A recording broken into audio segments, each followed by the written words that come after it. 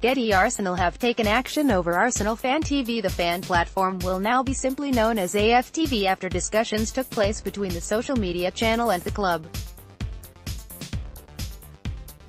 It is believed that unauthorized use of the copyrighted Arsenal 4 audio and visual recordings was negatively impacting Arsenal.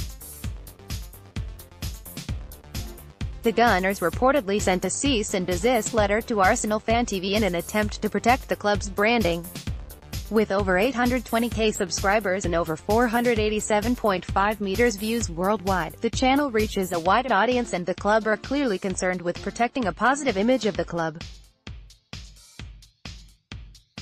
Created by former radio host Robbie Lyle, regulars on the channel include Claude, Ty, Mr. DT and Troops. Which countries have the most Arsenal fans on Facebook?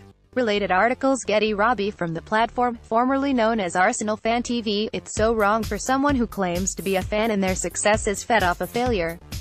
Hector Bellerin. Arsenal star Hector Bellerin took aim at the YouTube channel earlier this year. The Spaniard questioned whether those involved are true fans but says the criticism does not bother the Arsenal players. "I don't think there are players that actually go on the internet to watch Arsenal Fan TV," said the Spaniard. "It does sometimes pop up in your timeline. I see it sometimes. I have friends who say, 'Oh, have you heard what that guy on Arsenal Fan TV said?' It's so wrong for someone who claims to be a fan and their success is fed off a failure. How can that be a fan? I think they're just people hustling, trying to make money their way, which everyone is entitled to do, but for us players, it doesn't affect us.